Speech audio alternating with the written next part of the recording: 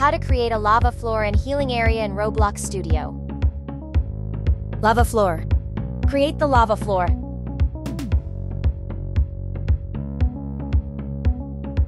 Add a script to the lava floor. Writing the script. Here's a script that decreases the player's health when they step on the lava floor.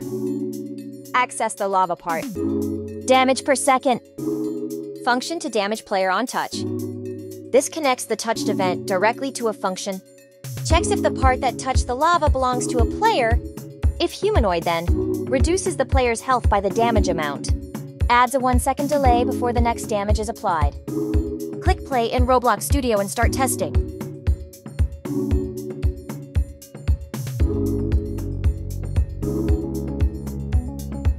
Healing area. Create the healing area.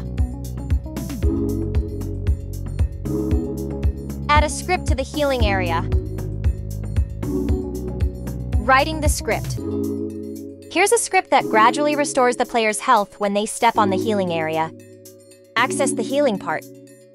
Healing per second. Function to heal the player on touch. Triggers the function when a player steps on the healing area. Checks if the player is not at full health before applying healing. Increases the player's health but ensures it doesn't exceed the maximum health. Waits 1 second before healing again. Click play in Roblox Studio and start testing.